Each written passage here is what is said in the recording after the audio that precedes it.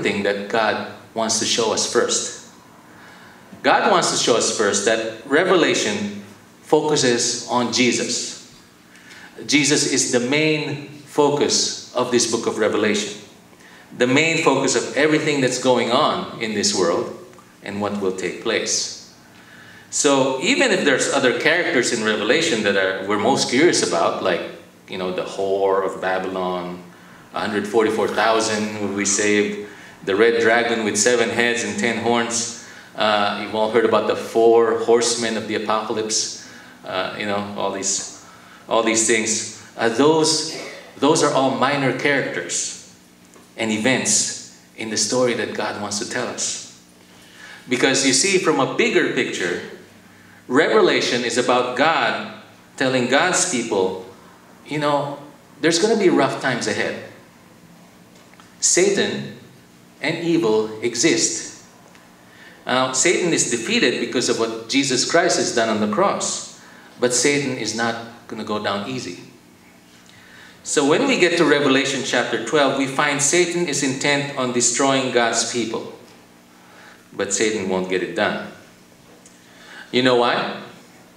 Because in Revelation 12 it says, they have conquered Satan by the blood of the Lamb, by the word of their testimony, for they love not their lives even unto death.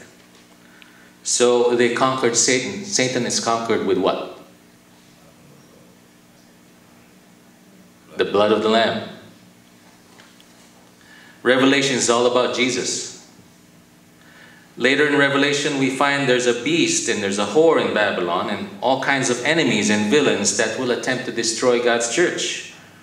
This is sort of an echo of what Jesus told his disciples. In the Gospel of John, it says, in this world, you will have trouble. But do you remember the rest of what Jesus says in there? It says, take heart, Jesus says, I have overcome the world. So that is essentially one major point that Revelation is saying to every church, in every age, in every nation. You will have trouble. There will be circumstances that seem too much for you. There will be forces in this world you will not be able to control. You will face persecution. You might spend some time in prison. You might even lose your possessions or even your life because you belong to Jesus. There's pictures in Revelation of Christians who become martyrs for their faith. And God is not holding back in telling us what will or what is already happening at this time. But before God introduces us to the difficulties we will face, that's the next chapters, He first takes us into God's throne room and introduces us to the Lamb who was slain for our sins. And why? Because Revelation is declaring, take heart. God is on His throne. Jesus, who is worthy, has stepped up. And all the forces of heaven are working on our behalf. And we're not going to be on the losing side against Satan, against evil. Even though there will be times it may seem that way. The problem is too many Christians think that Jesus came into their lives so that they'd be assured of a good life where they'll all have money they need in their 401k, a beautiful family, a wonderful home, and a great car. And I'm not saying that can't happen. Those are not bad things. That would be great. But a lot of times it just doesn't work out that way. And what Revelation actually tells us that life may not always be easy and comfortable. In fact, Revelation's message is that this isn't about having an easy life. This is all about being part of something that is bigger than who we are. Because you see, there's a war that's going on. And you hear the word war, you're like, we don't like wars, right? We don't like hearing about wars. And for me personally, I know that because I come from a military family and lived in an area when there was a war during my childhood years. My father was commander of the southern region in the Philippines where he went up against Islamists and communists. So we know when I was a young child, I noticed how my family was always escorted around by soldiers in civilian clothes. In other words, bodyguards. And since they were around, some of them became my friends. That's not hard. But one time, one day I was all set to go to the city with my siblings, and I expected one of my soldier friends to be with us. But suddenly someone came up to us and gave word that he was not coming. And why was he not coming? He was ambushed just the other day by the enemy, and he was dead. So, as a child, I was shocked. That was a little difficult to process. I don't know. I was either 7 or 8 at that time. People can be gone just like that because of a war. So war, it's never pleasant. People get hurt, and people die from the hands of the enemy. But the point is, all of us Christians, we're called to be soldiers of the King.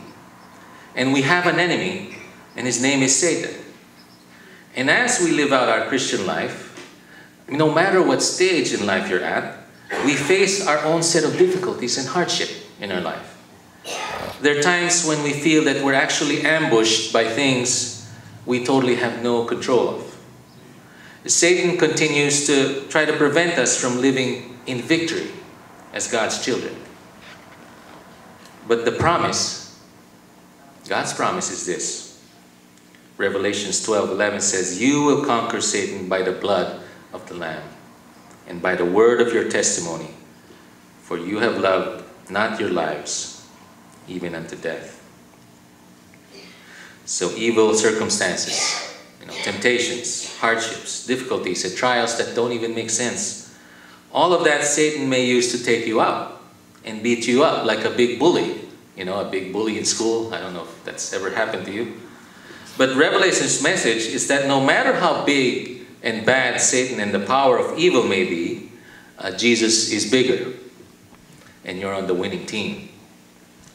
So no matter what happens to you in this earthly life, you can overcome and come away in victory because you have Jesus on your side.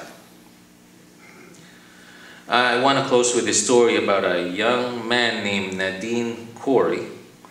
I don't know if I'm pronouncing it right. It's an unusual name. That's because Nadine's mother is an immigrant from Liberia, which, she fled because of the violence and death that threatened her life. She eventually moved to this rough neighborhood in Philadelphia. Nadine was 13 years old, 5'2", weighing 100 pounds. His mother was an unemployed immigrant. And, it was said that they talked funny and they looked different. And that kind of made Nadine an easy target for bullies in the area. So the tough kids, they began to tease him day after day. And then one day they just flat out beat him up. There were 7 of them. And they kicked and beat him for 30 minutes. That's a long time. He never stood a chance. So they dragged him through the snow and they stuffed him up into a tree and suspended him on a 7-foot iron fence. He did survive the attack and would have likely faced more beatings, except that one of the bullies decided to post the attack on YouTube. So, the police saw it. They saw the video. So the troublemakers landed in jail and the story reached the papers. So there was this staffer at the morning show, The View, who read the account and invited Corey to appear on the broadcast. And during the show, they showed the video of the assault on the screen behind him. Nadine tried to appear to be brave, but he looked shaken up. He looked afraid, right? He was saying, next time maybe this thing could happen to somebody even smaller than me. What Corey didn't know was that the producer of the show also invited other citizens of Philadelphia to appear on the show. So when the YouTube video ended, the curtain opened. There was these 3 huge guys who entered the stage. They were actually members of the Philadelphia Eagles football team. So Corey, who was a big fan of the team, he turned around and smiled. He recognized them. One was all-pro receiver Deshaun Jackson. He took a seat on the couch as close to the boy as possible, and he told the boy, "Anytime you need us, I got 2 of my big boys right here." So Jackson signed the football jersey. They handed it to him. Then in full view of every bully in America, he gave the boy his cell phone number. Just in front of the TV camera. This is my cell phone number. So from that day on, Corey had only been, he's only one phone call away from his personal bodyguards. I bet, bullies would think twice before they'd harass a kid who has an NFL football player's phone number on speed dial. The point is, as followers of Jesus Christ, you have someone who is bigger and more imposing than an NFL player on speed dial. You have the Son of God and all of heaven watching over all of you. He's the Son of God, all-powerful, all-knowing, always present. So when life gets tough, God tells us that He will never leave us or forsake us. He will always be there for us. No wonder chapters 4 and 5 of Revelation are considered by many as the key chapters of the book. Because before Jesus wants to show us judgment and tribulation in hard times, He wants us to know that He is bigger than all these things. So again, the message is, take heart. God is on His throne.